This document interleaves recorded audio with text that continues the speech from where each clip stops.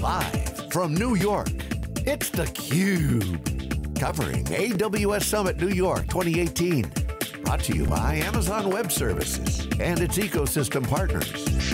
Welcome back everyone, it's theCUBE live in New York City for AWS Amazon Web Services Summit 2018. I'm John Furrier. We're here with Matthew Polly, VP of Worldwide Alliances for a hot company called CrowdStrike. We had your CEO on at AWS Public Sector Summit, Dimitri.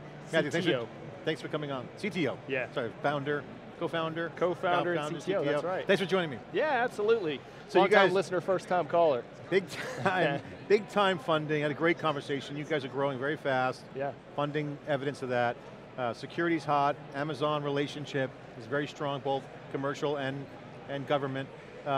What's going on with the news? Well, you guys, the hot news. Yeah, absolutely. So, really exciting times at CrowdStrike. I mean, you got a lot of threats coming in, so there's enormous demand coming from a variety of public sector and private clients.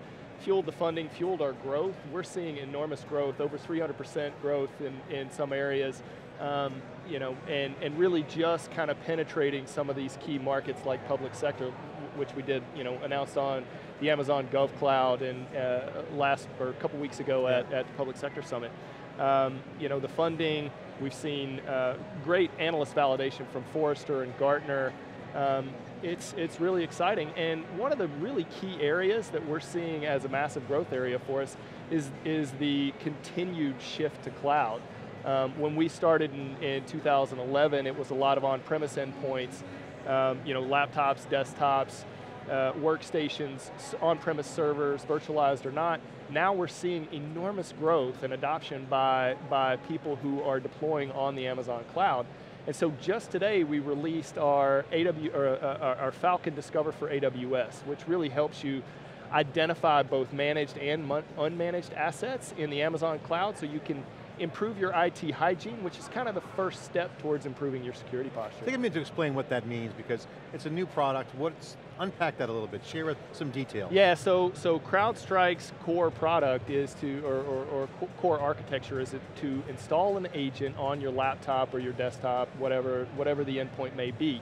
That then reports data back to our cloud-based platform built on AWS. Yep. Massive amounts of data, 100 billion events per day, which is just an enormous amount of data. And when you have that much data, you can, you know, the baselines normalize, and it allows the bad guys to sort of stick out like a sore thumb. The anomalous behavior. You recognize, well, something doesn't look right here.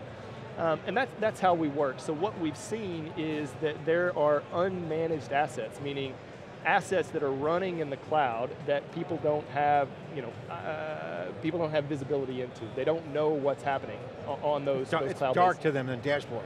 Exactly, and it's partially the result of the viral-based adoption of the AWS cloud that's causing those unmanaged assets to proliferate in people's AWS accounts. Mm-hmm. So now, we can actually pull the AWS EC2 API and identify, okay, here are some assets that are unmanaged, that need to be protected. It represents a good attack surface area for adversaries to come into the environment.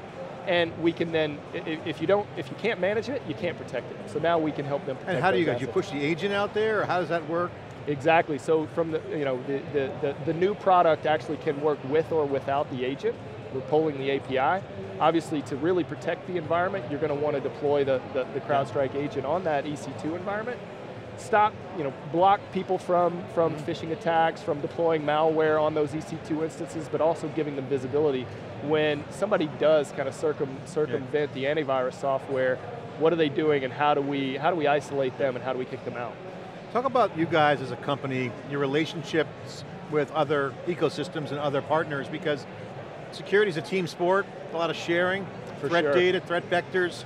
How do you guys, do you do any work in that area? Absolutely. Take a minute to explain. That is a great question, and that's kind of my role at the company, is to build an ecosystem of partners across a variety of different sectors. So, you know, we have a great business with the value-added resellers, right? So let me back up just one step. Actually, we've identified there are 6 different ways that partners can help protect customers based on CrowdStrike technologies and make money in the process. And so those 6 areas really is, you know, you can resell our product. right? Just walk into your customers, say, hey, look, there's a new mousetrap out there. It protects you better. Let's sell it. You can kind of build some margin into those deals and help the customers. And they can wrap services around it too. Absolutely, that's step two. Particularly managed services, right? There is an enormous shortage of technical talent in the security industry, and a lot of partners are building managed services based on CrowdStrike's technology.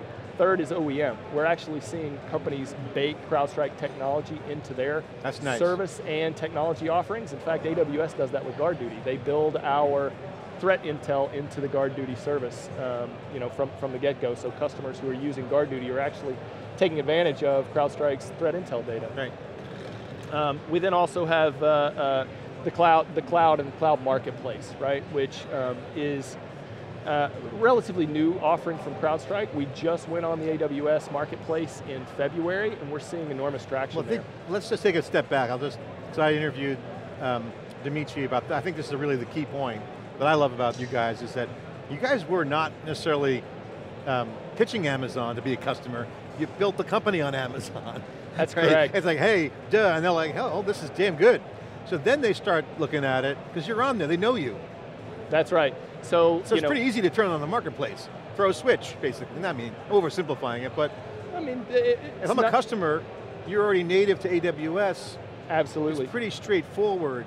Not 100%. a lot of gymnastics going on around. So we had to be cloud native because of that massive amount of data that I've talked about. The only way you can enable that kind of scale out to process and manage that amount of data is to leverage something like the AWS cloud. So do you guys have any data centers at all, or? I mean, we have a little bit in the data center, but fundamentally we're a cloud native company. It's really a requirement. We see that being the future of the enterprise data center. Talk about your role at the company, VP of Alliances. What does that mean? Yeah. You got a team of people, what do? They go out and knock on doors and say, hey, we're CrowdStrike, use our product. Is it biz dev, is it channel? Some of each, absolutely. Okay. So we're focused on building out an ecosystem of partners that really help those partners understand how to protect their customers using CrowdStrike's technology. Yeah, who's watching? If someone's watching right now, how would they know if they're a partner or a customer? We do have a website where we list all our partners. Or potential partner. If I want to be a partner in CrowdStrike. Yeah, absolutely. Is it obvious to me, or is it you guys have to certify me? Or? Yeah, you can go to our website and you can apply to be a partner right there on the website. Okay, we'll have people who will respond and evaluate. Okay. We want companies that are really committed to CrowdStrike as partners. I mean, we've got a great relationship with AWS. We've got a great relationship with over 350. So you're not cattle carring people in there just to stack a bunch of partners. You guys are looking for, you're selecting pretty precise domain expertise. We've seen some vendors who tag you're a partner and then off you go and you're on your own. We really want to help enable. We want to work collaboratively with our partners to make sure they're successful, make sure their customers are successful. How big is the company now? It's about 1,300 people. We just raised an E round, $200 million. It was valued at a little over $3 billion. So growing really rapidly and doing great in the market. Yeah, that's awesome. Congratulations, it's great stuff. What should folks learn about, what should folks know about CrowdStrike if they're hearing it for the first time? What should they know about you guys? Why you guys are relevant? What's the value proposition? Sure, so I mean, it's kind of a generational inversion that's happening in the security space. Attack vectors are new, the adversaries are new, they're very sophisticated. Data center architectures and endpoint architectures are new, and legacy vendors haven't kept up. And so we spotted an opening in the market and disrupting the dinosaurs in the industry like crazy. I mean, really taking market share from the legacy vendors in this category, left and right. I mean, and it's validated by Gartner Magic Quadrant, Critical Capabilities Report, Forrester Wave that recently came out like 2-3 weeks ago. I don't really put a lot of stock on those things. I think at the end of the day, how many customers you have really kind of ultimately is, because it's such a moving train, right? Sure. How do you do a Magic Quadrant on the cloud? It's so horizontally scalable, right? It is changing rapidly, absolutely. And we saw over 150% growth just in the last quarter alone on cloud endpoints that are being protected by CrowdStrike. You guys done a great job. Congratulations on all the success. CrowdStrike looking really good. Thank you. Congratulations. Thank Matthew Polly, Vice President of Worldwide Alliance for CrowdStrike, hot, growing company, no longer a startup, big funding, a lot of employees, changing the game on security, making the cloud, born in the cloud, changing the cloud. That's theCUBE. We're born in the cloud as well. bring you more cloud coverage here in New York City live. Stay with us, I'll be right back.